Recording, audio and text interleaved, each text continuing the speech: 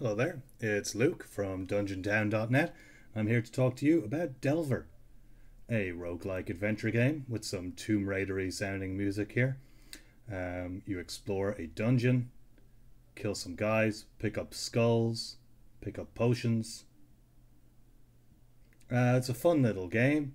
I've been enjoying it so far, very action focused. Actually, reminds me a little bit of old games like Doom and Quake, um, in the sort of winding areas and the maze like maps, but also in the way that the combat works because it's sort of based around projectiles a lot of the time and point hits, and so you can do a good job of avoiding guys if you sort of run up against them and then back away. I'm not doing a great job there, but I leveled up so the damage is mitigated.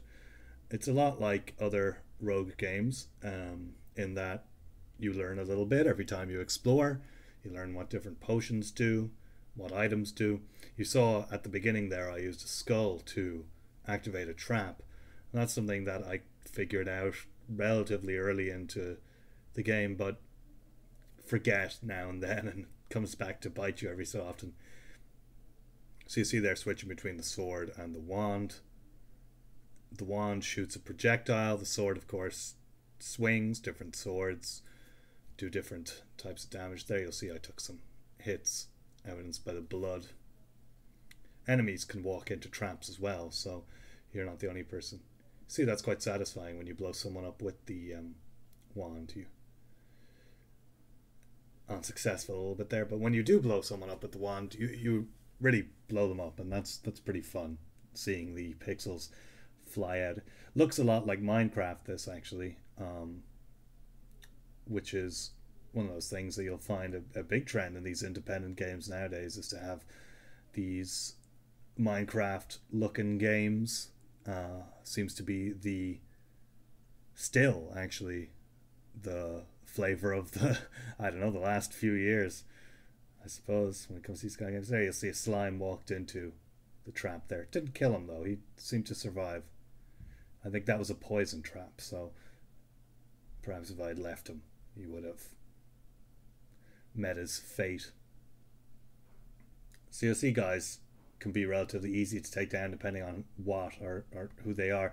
Some of the enemies have swords, other ones have wizards. The wizards are actually easier to kill with melee attacks, but the normal guys can take quite a few hits. You can end up hitting them quite a few times in order to kill them. So I said the music reminds me a little bit of Tomb Raider 2, I think, is what I'm thinking of when I hear the music. Tomb Raider 2, another nice dungeon exploring game. There we go, leveled up. That guy appeared out of nowhere. I don't know where he was because we were through here a while ago. I don't know if fellas reappear every so often. Maybe he teleported through. You see here now, I'm going to try and use the skull and be crafty, but I don't believe it worked out for me quite so well here because the area of effect still managed to hurt me, so that was no good. Trying to figure out now which weapon I had equipped.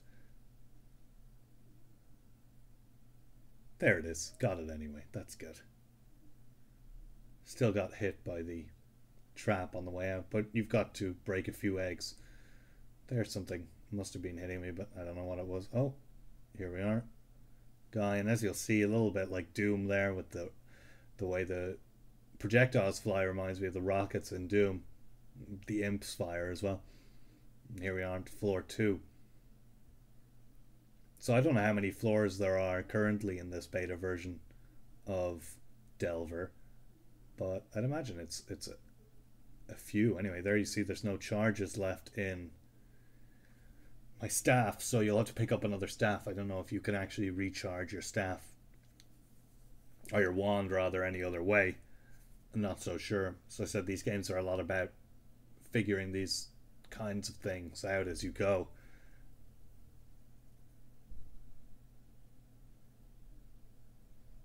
It's quite a relaxing game. It can get a little bit overwhelming at times when there's a lot of enemies on screen, but most of the time you're managing the groups quite well. It's about kind of crowd control, and you can ferry them down single file down a corridor quite easily.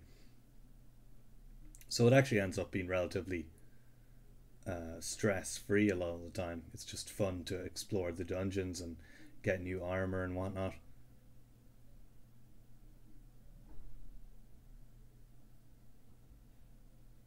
I like the way they explode, leaving behind loot sometimes, so that's fun.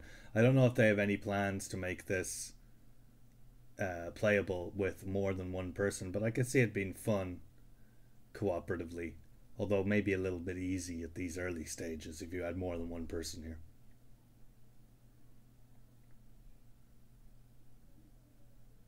I also like the style of this a fair amount. I think the spritey looking enemies that are sort of 2D remind me of, well, a very primitive kind of Wolfenstein 3D or Doom look. Um, I like the way they're kind of cute. He kind of looks like a the enemies a little bit look like characters out of old arcade games. Maybe a little bit out of Gauntlet. Actually, it has a bit of a Gauntlet feel.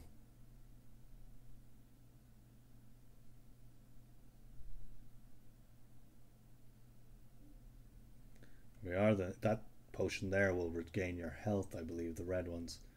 So those are handy to have. On to floor 3. Let's see what's on floor 3.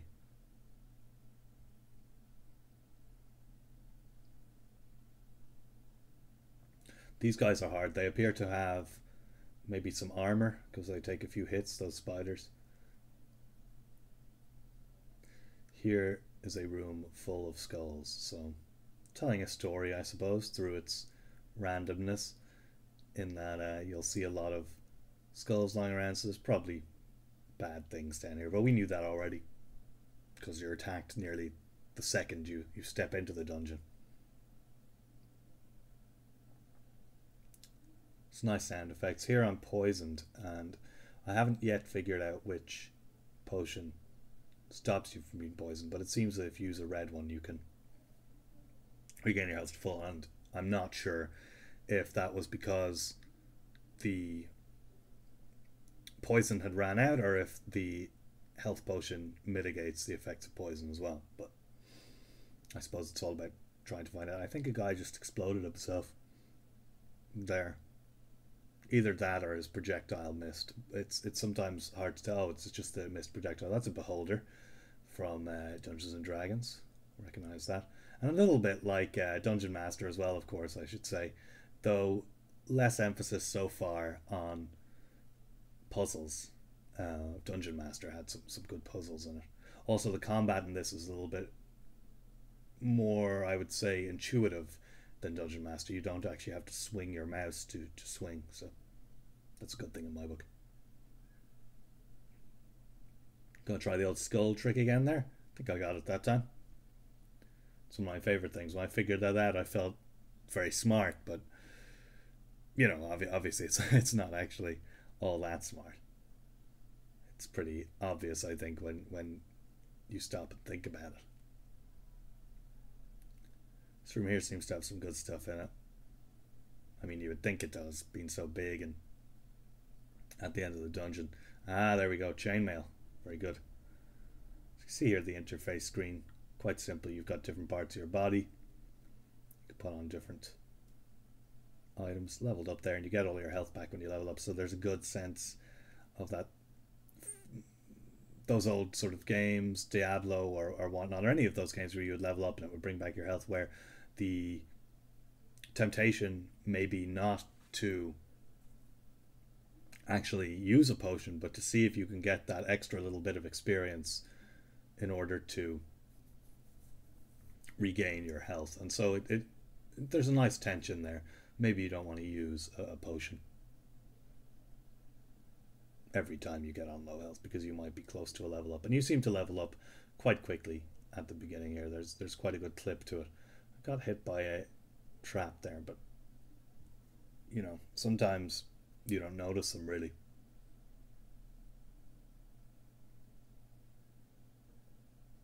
No charges in that, so I should probably replace it out with another one. Thought there was something there, obviously not. Here we go. Replace it.